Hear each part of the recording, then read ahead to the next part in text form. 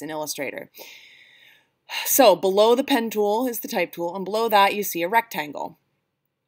If you click and hold on the rectangle, you will see that you have a couple of options. Now, if you want to have that little menu as a tear off, you can pull your mouse out to the edge, and if that little bar on the end, when that's darker, or I don't know if it's lighter when you have a lighter one, a lighter screen, but that will tear off that little menu. Or you can just look at the nested one, as it's personal preference.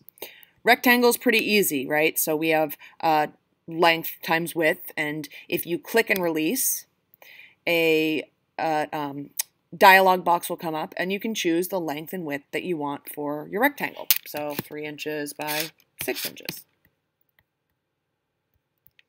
I'm going to switch that around so that it only has a stroke, not a fill, that little arrow thing. And I'm going to press V and pull this guy up a little bit.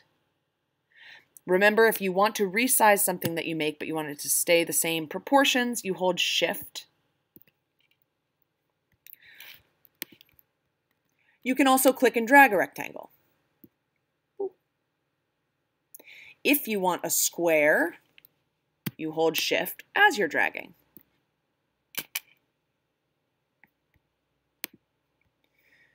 So pull out, let's say, 3 rectangles. And I'm going to take 3 breaths, and then I'll start again.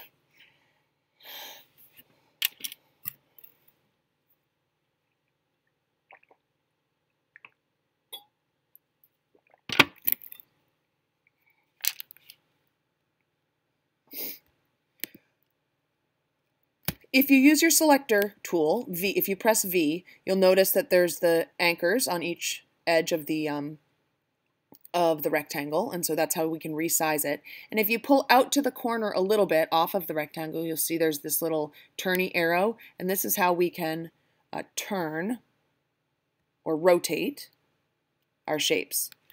I think Tyler noticed this last week, but if you hold Shift while you're rotating, it will keep it rotating at 90 and 45 degree angles. So if you want it like specifically at certain angles, that's how you would do that. When you only have a stroke and no fill, you cannot click in the rectangle and move it because there's nothing here. So you have to actually click on the edge, the path, or you can grab it by that little middle circle.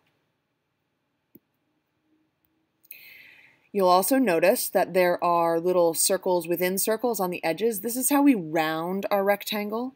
So if you click on one of those and pull it in, you'll notice that the corners are getting rounder. Oh, beautiful.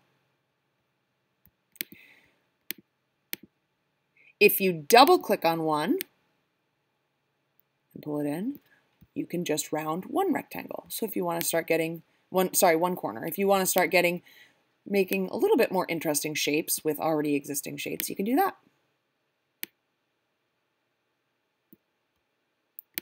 So if I were to double click on this one, I could get sort of a little leaf shape or like a football shape. Ooh, interesting.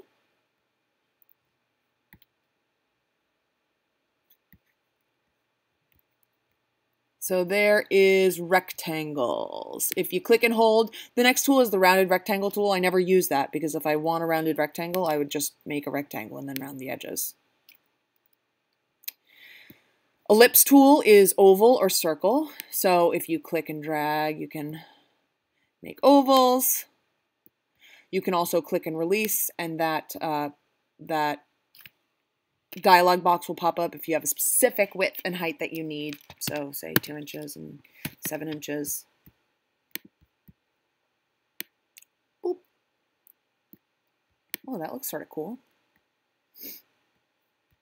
And to make a circle, just like making a square, hold Shift.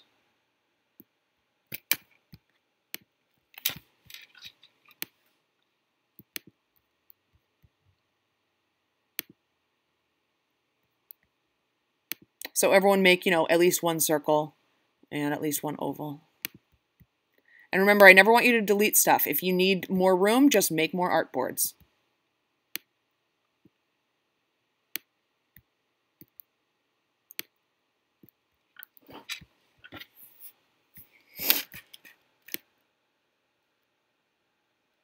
Our next option is the polygon tool.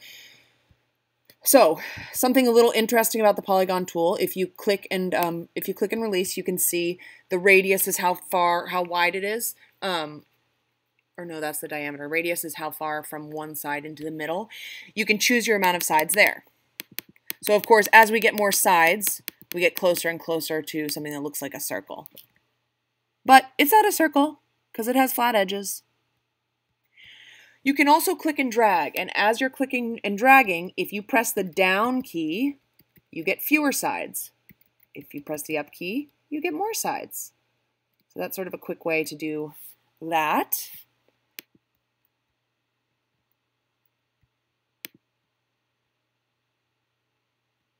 So these geometric shapes are sort of increasing in complexity as we move down the options.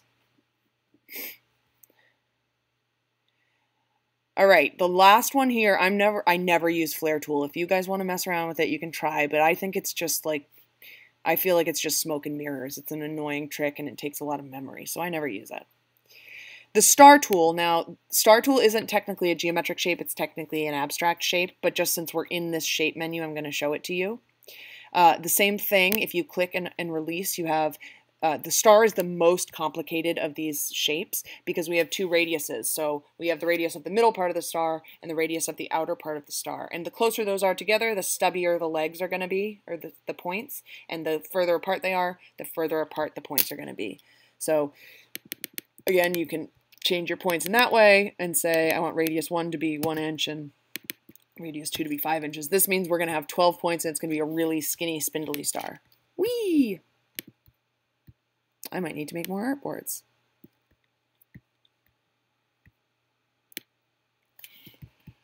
I'm going to resize this. I'm holding Shift.